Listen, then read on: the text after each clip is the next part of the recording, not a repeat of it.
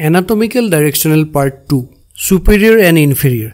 This time we are going to divide the body into upper and lower portions using a transverse plane. The transverse plane will be the reference line while describing superior and inferior.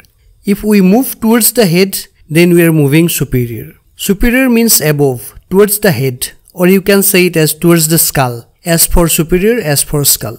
If we move away from the head, then we are moving inferior. Inferior means below. You can also think the inferior as foot. Towards the foot is inferior. Superior is also known as cranial. Cranial means head, towards the head. Inferior means caudal, towards the tail. Let's look at some example. Eyes are superior to the nose because eyes are above the nose. Nose is superior to the mouth because nose is above the mouth. Also we can say mouth is inferior to the nose and nose is inferior to the eyes because mouth is below the nose and the nose is below the eyes. Hope you are clear. Thank you.